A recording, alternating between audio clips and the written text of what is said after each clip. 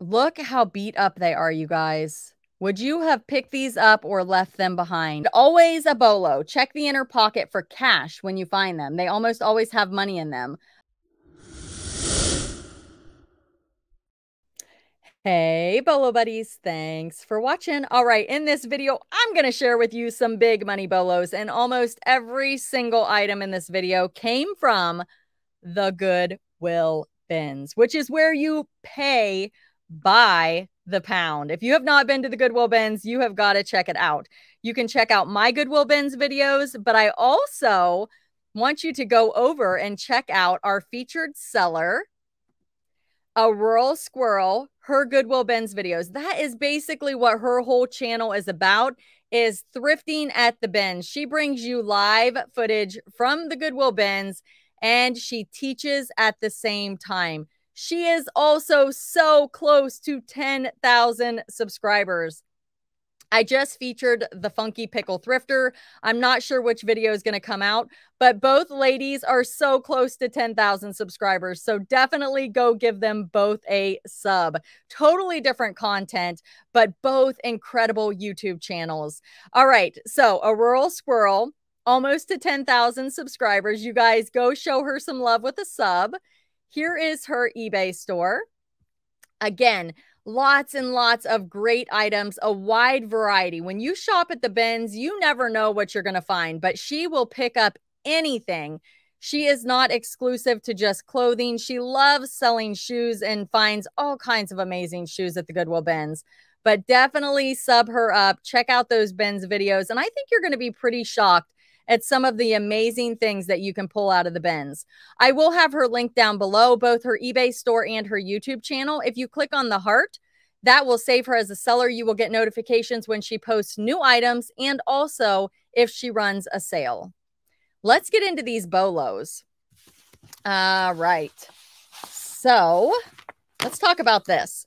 She has been buying up quilts at the bins, which I think is absolutely incredible that she found these amazing quilts that you're about to see at the Goodwill bins. Just incredible. I mean, look at this. Look at it. Look at the detail. It's just beautiful. And she put it on a bed.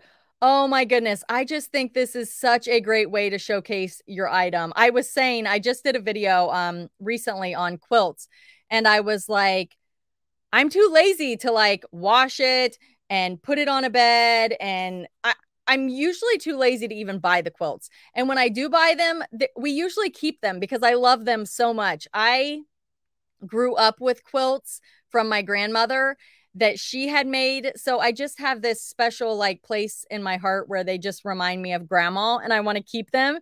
And my husband is kind of fond of them also. So we have some nice quilts that were my grandmother's, and also some that I have picked up at garage sales that I just decided to keep instead of sell.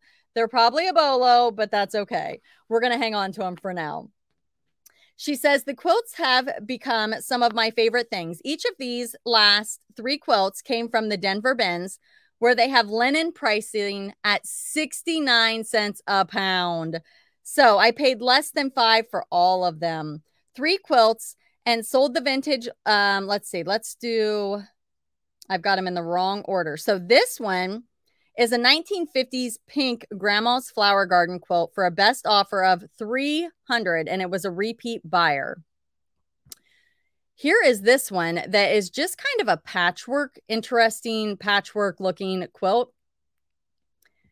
It doesn't look as big. It's from the 1920s to 1940s, she says. And it kind of has that horse. Did you see the horse? So that's going to catch the eye of maybe somebody special that is interested in horse items. And even the patchwork kind of has that country horse cowgirl theme to it. So she sold this one for $149.99, and it was also a repeat buyer. Look at the butterflies. Oh my goodness. The Goodwill bins, you guys. How did this make it to the Goodwill bins? That's all I want to know. Just how? How? Look at that. It's beautiful. It is absolutely awesome. All right. So I'm going to just keep looking at all the pictures. It's so cool. This one sold for a best offer of 170, which was also a repeat customer. So she must have a lot of people that come back and buy from her over and over again, especially her quilts. Okay, Oboe's Bridger Trail hiking boots, waterproof, Shepra lined, hike, snow, camp, size 7.5. Now, this is a little different for her. These are boots, but she did retail arbitrage on these. She paid $24.99 and took a best offer of $100 on these. She said they came from a mom and pop sporting goods store in Arizona. This is a vintage fallen hoodie sweater, full zip up, olive ivory, striped jacket, medium. And she used the word Y2K, which is a fantastic word that people are searching for on eBay. So use it if you know it's from that time frame. I found this at the Denver BINS and did a TikTok about it. Paid $1.69 for it. It felt like nice quality, so I did the comps and it blew me away. I listed mine at the same price range, and this was a full price sale of $139.99. So if you guys are on TikTok, check out a Rural Squirrel over there as well. Here is another quilt, vintage 40s quilt block patch pattern, hand quilted. And look at that. This one is a coverlet bedspread. So I think it's like a topper maybe. I'm not sure, but it looks thinner. This one came from the St. Louis BINS, $1.29 a pound there. This made, or I'm sorry, that made this quilt less than $4. Accepted a best offer of $70 to a repeat buyer. Dawn Joy Defiance Force Point left knee brace, size small. This, she said, I always pick up these frame knee braces when I see them. I had to wear one in volleyball and know how expensive they can be. I accepted a really low best offer on this for $32, but it only cost me $1.69 a pound at the BINS. Yeah, and sometimes you just think maybe somebody really needs it. Oh, I'm sorry, Onsen, 100% Supima. I don't know what that, Supima, some sort of cotton, I guess. Is that the brand or is that a type of cotton? Let's see. It's a type of cotton. Does anybody want to tell me how to pronounce that down in the comments? Like put the little dashes and tell me how to say it, because I have no idea what that even means. But it's beautiful. It's kind of got that waffle look to it. Look at those towels. Turkish towel set. And she paid 69 cents a pound at the Denver BINS because they are considered linens. These waffle woven towels sold for a best offer of $98 plus shipping for used towels. That is incredible and definitely one you want to be on the lookout for. There is the little tag. This purse is a mid-century modern Corette brand purse. Came from the Jacksonville BINS. I think it's so funny that she knows where all of her items come from. Like she keeps track of which Goodwill BINS it comes from. I absolutely love it. And cost her $1.29 a pound. She accepted a best offer of $85 on this.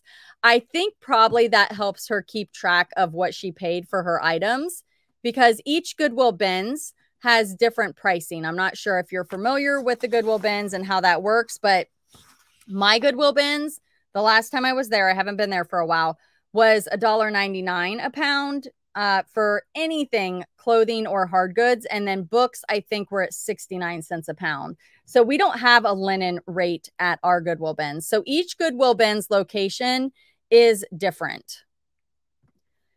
This is a Valerie Stevens evening 100% silk sequins jacket cardigan, black, gold, and silver. And she sold this for $49.99, and it came from the Goodwill BINS. This is a Tilly Endurables hat. It's like a fishing, hiking cap. She said, always a bolo. Check the inner pocket for cash when you find them. They almost always have money in them. Ha! I love that tip. Was in great condition and sold for a best offer of $50. Where's this pocket at? Where's the pocket? Is it on the inside? Am I missing it? It's a hidden pocket, maybe? Do you guys see a pocket? I don't see a pocket. So look for a pocket if you see this brand. It's got to be here. Inner pocket. I can't find it. Do you guys see it? I want to know. I want to know. Okay, it's like a hidden pocket, I think. Or maybe it's on the outside. Is it on the outside? Where is the pocket? Where's the pocket? Okay, I've spent way too much time on trying to find the pocket, but that is a good looking hat for sure. And I would definitely keep the pocket tip in mind. This is a vintage Red Goose shoes advertising promotional cast iron, and it says Still Bank. So it's like a piggy bank, I guess, right? Still Bank. Is that what that means? Let's see. Yeah. Yeah. I want to see the bottom. No. Yeah. So I think you put the money in and then you like open it, like just crank it apart. Do you think? I don't know.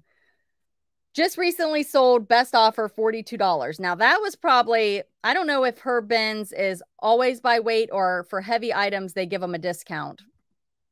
But that one could have cost her a little more. Vintage peach negligee bodysuit panties outfit from the 70s or 80s. It is fancy. She got it at the BINS, took a best offer of 26 for that. Look at this. 1950s handy can steel flat top black cherry soda pop can. What?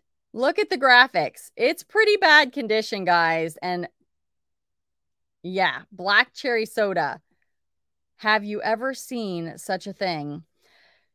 1950s steel pop can, best offer $50, and she got it at the BINS. So that probably weighed next to nothing. She probably had less than $1 in that. Would you have picked it up or left it behind? Let me know in the comments.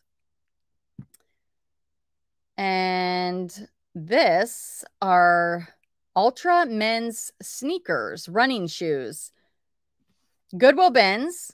Took a best offer of $20 on those. And those are, you guys, she got those out of the Goodwill BINS. Look how good they look.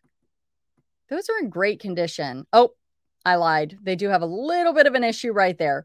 But overall, they look really nice. Maybe it's the vibrant blue. Decalab or Decalab. I'm not sure how to say that, but that's the brand. Dekalb. Why do they have to have such hard names? It is an orange corn detasseling hat from snapback cap sun flap mesh screen. So it's got a screen over it. Check it out. It's even a little dirty. What do you guys think? Interesting, huh? I think came from Jacksonville, Illinois BINS and sold for a best offer of $40. This is a Chanel quilted black eyeglass sunglasses case. And she said, came from a yard sale in Minnesota while visiting reseller friends up there. I'd flip that 365 vintage hunter and McFlip and ship. It was in a free box with a few other cases, sold for a best offer of $50. So those were the other YouTubers that she was visiting. Definitely check out their channels as well. And she sold this for a best offer of $50. Little Pet Shop, teeniest. These are itty bitties, kind of like Polly Pocket, you know, the real little ones. But this is Pet Shop. She said, let's see, a Goodwill BINS fine. Honestly, can't remember which location. I remember shoving them in my cart, but I don't remember where I was. Sold for a best offer of $45. I don't know how you could remember where you were ever. Oh my goodness. If you're doing all that from memory, you are amazing. Paper mache, faux taxidermy antler deer head, wall mount decor, fake flowered roses. How this made it at the BINS, I have no idea. She found it at the Denver BINS. She said the deer head retailed for over $200.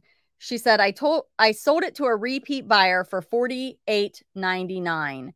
How on earth did a paper mache item make it through the Goodwill bins? That is crazy. Did she hang it on her wall? Or did she just make it look like that? It looks like she was, hold on a second. Let me go back here. It looks like it's hanging on her wall. How did she actually hang it on her wall? Or is that like some fancy editing skills? That might be some fancy editing skills. I think it is. Oh my goodness. That's awesome. All right, here we go. Oboes, Juniper Trail hiking boots. These were also from that same retail arbitrage mom and pop shop. $24.99 each. Sold this pair for $65 plus shipping. Ralph Lauren Denim and Supply Varsity Letterman jacket, navy and white. It is wool.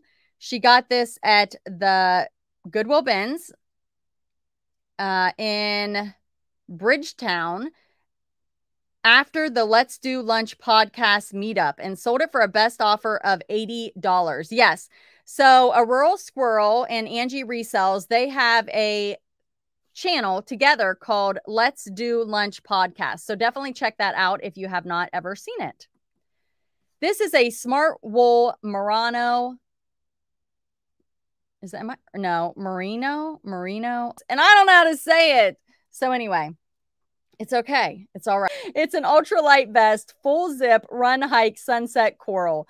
The MSRP on this was $100, and she sold this for a best offer of $45, and she got it at the BINS. Edwardian era women's shoes, French heels, dress white, size 6 narrow. And they are no longer white, guys. These are old. I don't know. Would they be considered probably antique, right? Look how beat up they are, you guys. Would you have picked these up or left them behind? Let me know down in the comments. I mean, they're really old and they're collectible, but she got them at the St. Louis downtown BINS for a best offer. Sold them for a best offer of $50 for these. Look at them. Look at the damage. $50. Do things sell that are damaged? Yes, all the time. All the time. It's just like when I talk about people scrapping jewelry. You know, so many things go to scrap or to the dump that people collect and love. Kipling's large laptop backpack, blue flowered bag with pockets and monkey fob. And this one sold for a full asking price of $59.99. And the buyer paid shipping. Vintage 80s, 90s bike shorts, bright colorway pattern, iconic 80s, 90s. These came from the Denver BINS, and she took an offer of $55 plus shipping on those. All right, you guys, that was a Rural Squirrel. And again, so close to 10,000 subscribers. Go show her some love. 189 videos. That's it. And she has that many subscribers. So that tells you she is doing something right. Go show her some love, you guys, with a sub, and check out her eBay store as well. Those items are linked down below. Thank you so much for being here. Thank you for watching. Be sure to like, comment, subscribe, and share. And thanks for watching.